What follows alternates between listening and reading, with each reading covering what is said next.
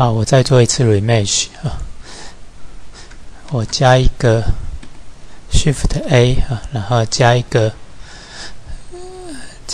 cylinder 啊，把它缩小，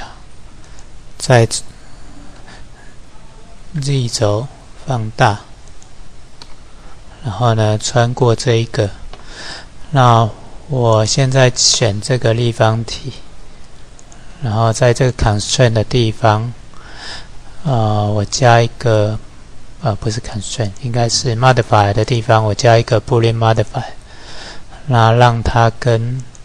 这个 cylinder 做 difference，OK， 那 apply 上去之后，我把这个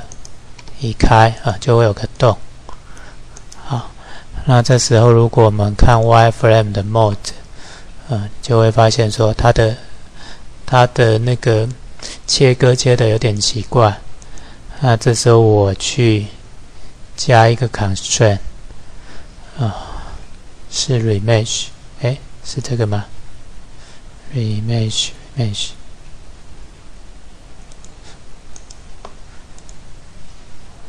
constraint， 这个 modifier， 对 remesh，